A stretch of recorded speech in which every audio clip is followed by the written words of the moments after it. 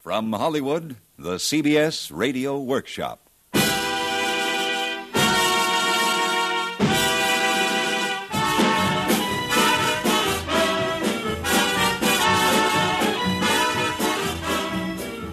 CBS Radio presents the CBS Radio Workshop, the theater of the mind, dedicated to man's imagination. And today, on her birthday, dedicated to one of the show business greats of all times, Miss Sophie Tucker, starring in No Time for Heartaches, written and directed by Sam Pierce, with Margaret Whiting playing Sophie as a girl. I don't suppose it's ever happened to you, Miss Tucker, but, well, I can't figure it out. What's that, honey? Well, I'm young, and people have told me I'm pretty, or at least I'm kind of pretty. And I've been singing ever since I was about 5 or 6 years old. But every time I get to You sit in your room at the Beverly Hills Hotel listening to the girl. You listen and you look. And she is young. She is pretty. And you find it hard to concentrate on her story because it takes you back 10, 20, 30, 40, 53 years to Sophie Abuser. It's a long way back, Sophie, from this plush room in the svelte Beverly Hills Hotel. But the girl's voice pushes you back, and you wonder how it happened, how you got from there to here. You remember that first time you left your home in Hartford, Connecticut, with $100 in your pocket and a note to several of the top Tin Pan Alley songwriters from your friend Willie Howard. You were young then, Sophie, and you knew you had it. You had it in you to be big in show business, but you were scared too, and you had to take a deep breath before you knocked on the door marked Harry Von Tilzer. It took 2 or 3 knocks to get an answer, but then it came. Yeah, come in. Mr. Von Tilzer, I'm a friend of Mr. Willie Howard's. Oh, fine, good. Oh, that Willie Howard, he kills me every time I see him work. He told me I should talk to you about a song. Song? What song? Wait Till the Sun Shines, Nellie? Bird in a Gilded Cage? Both of those are good songs. I wrote them. Well, those are wonderful songs, Mr. Von Tilzer, but, well, I meant I was to talk to you about singing a song. Well, I sing very badly. About me singing a song. About you singing? Well, how do you like that? You're a singer. What do you sing? Well, I don't have any songs of my own, but I've sung some of yours in my mama's restaurant in Hartford, and Mr. Howard thought maybe if you heard me sing, you could help me get a job here in New York. Well, if Willie says you're good, who knows? I see, now what'd be good for you? I know the one that people always like in Hartford, on a Sunday afternoon. Oh, fine song. Yeah, I liked it the minute I wrote it. How do you do it? Well, sort of la-da-da-dee-dee-dee-dee. Hey, good, fine. Come on, let's try.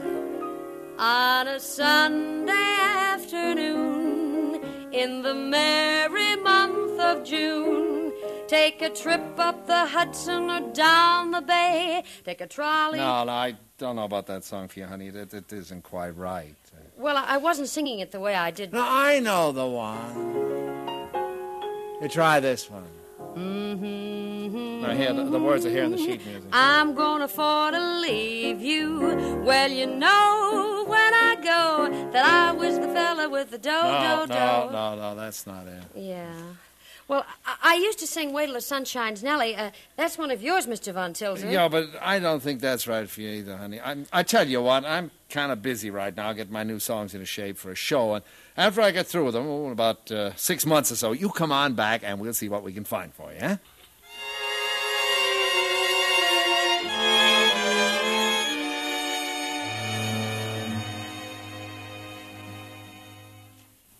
The thing that I really can't understand, Miss Tucker, is the way the studios always think they know what's best for you. Well, like last week, I got a call from Paramount, and they had a part they wanted me to test for. And the minute I saw it, I knew it wasn't right for me. It was a kind of a stupid girl, not even pretty or anything, and she had to wear frumpy clothes, and I just couldn't do it, Miss Tucker. I wasn't right for the part.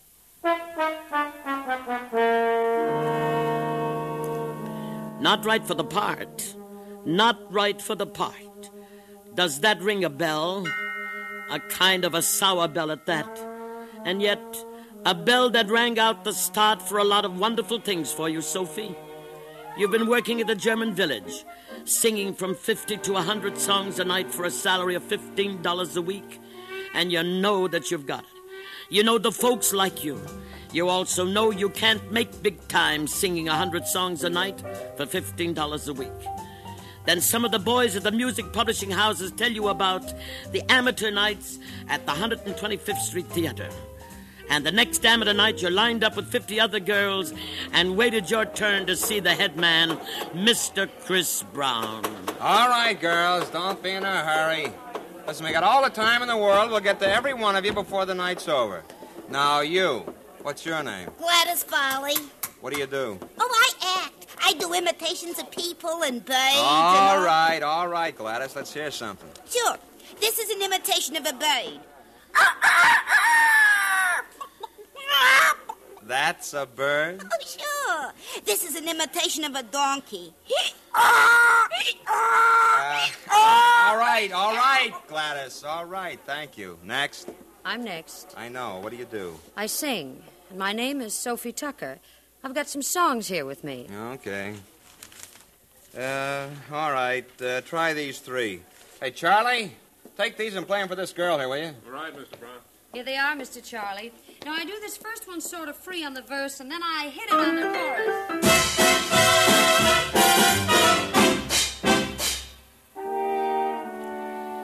You sang the 3 songs for Mr. Chris Brown, and he said you could work the amateur night, and you knew this was the really big break. All the producers and booking agents would be there, listening and looking, and your hopes go up like a kid's balloon. And then, when you're walking out of the theater, you hear Chris Brown's voice, and he's talking to his assistant, and you can't help hearing what he's saying or knowing he's saying it about you. All right, Eddie, and look, that last one, the big one, she's so big and ugly the crowd out front will razz her, so you better get some cork and black her up. She'll kill him. So Eddie got the burnt cork and blacked you up, and you went out on a strange stage with the smell of cork in your nose and the sting of Chris Brown's words in your heart, and you sang everything you knew how to sing. For old Mark Anthony, a real Egyptian well-dressed man wore nothing but a coat of tan in old King Tut, King Tutty's day. And they liked you. You're a hit. And you started an act that took many years to get away from. Sophie Tucker in blackface. But your blackface act did lead you to the second Ziegfeld Follies. You won't forget that one, will you, Sophie? You stopped the show. You held up the $40,000 closing production number for 40 minutes while they kept calling you back to sing another song. And when you walked off the stage a hit, you hear the star of the show in the manager's office, and you learn something new, something you didn't know before. I will not have her in the show with me. I'm the star of the show and a singer. One singer's enough. I want her out of the show, and that's final. Yes, you learn, Sophie, you've got to be good. But you've got to choose your time and place to be good in. Miss Tucker... Miss Tucker. Oh, I'm sorry, but I guess you weren't listening to what I was saying. Forgive me, honey. I was listening. I was just sort of thinking of something else at the same time. Well, actually, I didn't mean to take up so much of your time when I came over today, but, well, there's so much I don't understand about show business. And you were in it for so long. I'm still in it, child, very much so. Oh, I didn't mean it that way, Miss Tucker, but... Well, take this business of an agent always telling you what to do. I don't see why that's right. I'll bet you didn't always have some old agent telling you what you could or couldn't do. I mean, well, like yesterday, he told me that I was wrong about not taking... You look at the girl. She's sincere. She really means it. And you wonder how you can tell her what a good agent and friend can mean to any performer. And you remember the man who meant so much to your career, William Morris Sr., the boss. He gave you your first booking in Chicago at the American Music Hall, and you promised yourself to make the people like you. You went on number 4 out of 20 acts, and they wouldn't let you off. Virginia, I'm as lonesome as the lonesome pine. Say I would give my soul. And later, Jack Lake, the publicity man for the William Morris Circuit, spreads the word to the critics to come to the American Music Hall and hear the Merry Garden of Ragtime. And they came, didn't they, Sophie? Percy Hammond. Sophie Tucker's songs are not for parlor use, but they're certainly a success with the audience. Amy Leslie. Her songs are near to shocking, but Miss Tucker's fairness, her calm amiability, ready smile, and emphatic gestures carry her through, even without a bump. And Ashton Stevens in the Chicago Herald-American. That was a piece, wasn't it, Sophie? And speaking of elephants and ladies, there's Sophie Tucker. If life were as large as Sophie Tucker, there would be room for all of us. I don't mind saying at once that Sophie Tucker is my headliner. Some of her songs are red, white, and blue, and some of them omit the red and white, but they are never quite dark navy blue. Rather, they are inclined to be evil only to the fellow who brings evil with him. If your heart is pure and your mind like the beautiful snow, you will have a lovely time while Miss Tucker is singing, "But He Only Stays Till Sunday," and "I Just Couldn't Make My Feelings Behave." Even less secular is the New York rag, Carrie, which becomes a syncopated Harry Carey before Miss Tucker is finished with it. Miss Tucker can move an audience or a piano with equal address. Don't miss any of her.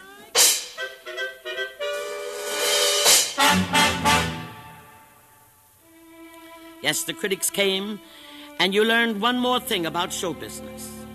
It isn't always what they say, but the way they say it. They might laugh, and plenty of them did, but it's all right, as long as they're laughing with you.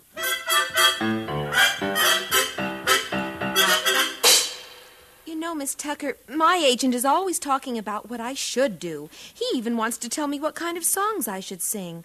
Gosh, I know I have to sing things that people like, but I can't see where it makes such a big... You can hear the girl talking, and yet you can almost see the earnest face of your wonderful friend and maid for so many years, Molly. The way she looked and sounded that day in Chicago in another hotel room. Molly had named you Patsy because she said you always be the one to take it on the chin, the Patsy. Patsy, I don't understand something about you. I don't understand lots of things about me, Molly. I ain't fooling. I mean it. Now, I've known you for a long time. Ever since the day I got tossed out of the Follies. Mm-hmm. And the only things I've ever tried to tell you were for your own good. Isn't that so, Patsy? Of course it is. Well, then, why is it that you won't listen to my friend's song? Your friend's song? What are you talking about? Patsy, I've been trying to get you to listen to me about my friend Shelton Brooks for 2 weeks now, and I never get further than the opening line when you think of something that has to be done. Right now, this minute. Honey, I don't ever remember hearing the name Shelton Brooks. Well, that's 'cause you haven't waited for me to get to it before now. All right. You have a friend who wrote a song and you want me to hear it. All right, Molly. Tell your friend I'll hear his song. You can tell him yourself, Patsy, 'cause he's right outside the door. Come on in, Shell. Patsy, this is my friend Shelton Brooks. I guess you know Miss Tucker, Shell. Yeah, I sure do. I caught your act at the theater, Miss Tucker, and it's really great. Guess you hear that from everybody, though. Listen, I may hear it from time to time, but don't ever let that stop you from saying it. It's the kind of music any performer likes. Now, Molly tells me you've written a song. Well, I have one that Molly thinks you might like. It's kind of a fast, bright song, Miss Tucker, but you're good with fast songs. Go ahead. Play it once the way you like it. I'll join in with you as you go. All right. Wait a minute. Stop just a second. Let's try it a little slower. Some of these days you'll miss me, honey. Some of these days you'll be so lonely. You'll miss my hugging. You're gonna miss my kissing. You're gonna miss me, honey, when I'm far away. I feel so lonely for you only, 'cause you know, honey, you've always had my back.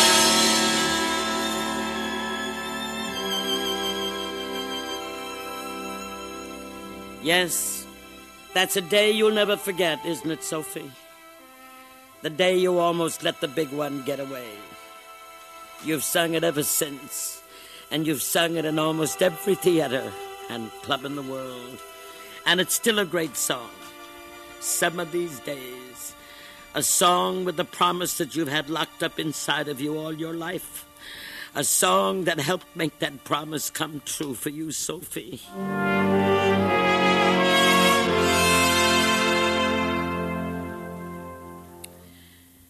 Yes, you were going great, headlining in big-time vaultable houses, rolling up successes from coast to coast. And then you open up a letter one day from William Morris. You call him the boss. He tells you he sold your act to Reisenweber's for a 4-week contract. Reisenweber's, a restaurant, which is just how you started so long ago. And it makes you mad. But the boss tells you it'll be the start of something new for you.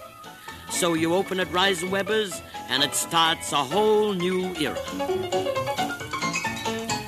After you've gone and left me crying, after you've gone, there's no denying. You'll feel blue, you'll feel sad. The list of names that played the room or came to have fun was a who's who of show business. Paul Whiteman, Abe Lyman, Guy Lombardo, Eddie Cantor, Al Jolson, Ruby Keeler, Ray Bolger, Ethel Merman, Ted Lewis. The list is endless. And as always, the boss was right. From the Sophie Tucker room at Reisenweber's restaurant, the idea spread and linked arms with the jazz era to become the nightclubs of the future. Miss Tucker, your doorbell's ringing. Yes, of course. Come in. I have a message for you, Miss Tucker. Thank you, son, thanks. Thank you, Miss Tucker. Now, let me see. Oh, it's from my pianist, Ted Shapiro. You look at the familiar scrawled handwriting on the note, and you remember that time so very long ago when your regular pianist, Al Siegel, told you he was leaving. You were opening a new act the following week, and you called your pal Ruby Cowan and asked him who could play for you. And Ruby said he knew a fella, and he sent him over to see you at the hotel. He walked into the room, a tall, thin kid in horn-rimmed glasses, looking solemn as an owl. I'll never forget it. Miss Tucker, I'm Ted Shapiro. Yes, come on in. I was expecting you. Mr. Cowan said you were looking for a pianist, and I worked with Eva Tangway, and I played for Wellington and Cross. They're a dance team. Well, the main thing is to get the feel of working with me. I never do the song the same way twice, but I like to feel free and easy with what I'm doing. I see. Well, shall I try one here? Sure. Let's try this one.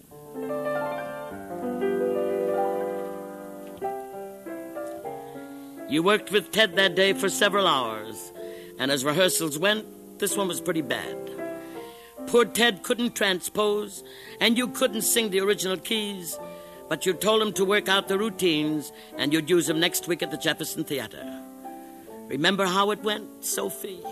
You played the bill, and when you closed after a big week, you were in a hurry because you were leaving for London next week. You were just leaving the theater when he stopped you. Excuse me, Miss Tucker, but I wondered... Well, I sort of wondered if you were satisfied with my piano playing. I'll let you know later.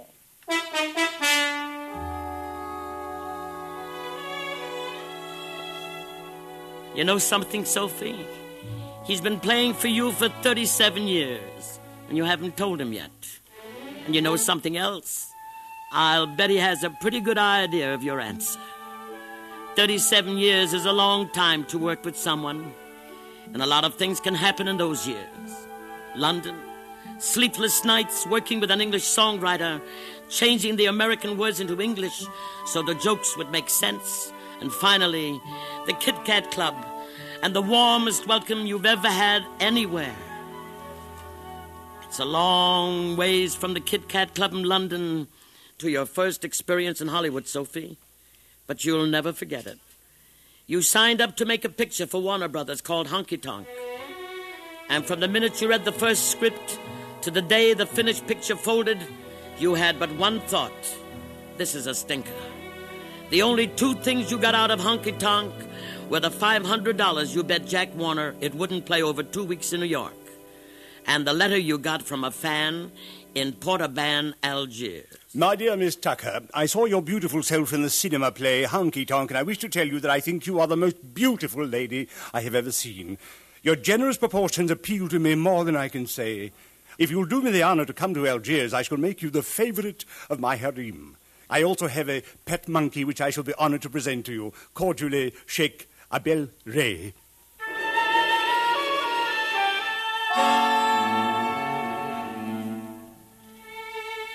But you did come back years later, Sophie, and you made Broadway Melody at MGM with Eleanor Powell and Robert Taylor, and a young vaudeville girl by the name of Judy Garland. And to you, it wasn't the greatest picture of the year, but it helped you to forget Honky Tonk. And it taught you another lesson about show business, Sophie. Stay with what you know best, and you know vaudeville, and the clubs better than anything. And you went back to the cabarets and the clubs, and you're playing them now. And when you look around and see all your friends at ringside tables wherever you play, you know you're in the right business, Sophie. You know it for sure.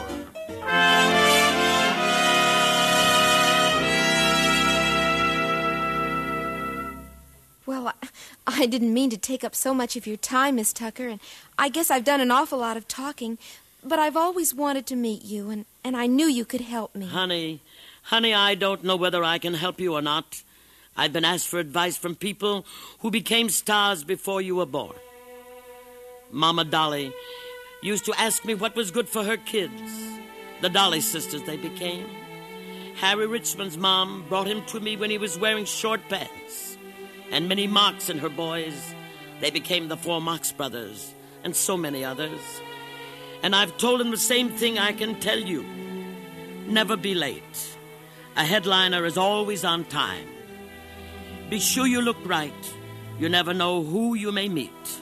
Never let down on a show, and remember, when you're on stage, you're in character. Don't ad-lib. Don't be smart alecky. You may think you're being funny, but comedy doesn't come that easy. And be yourself. Don't be a carbon copy. And remember that first, last, and always, it's your work that counts. It isn't easy. And there's no time to be sick or to make any excuses. There's no time for heartaches. But if you make good in show business, it's something to be very proud of. It's well worth working for. And one thing more. One very important thing you must do. Take a look at yourself every day.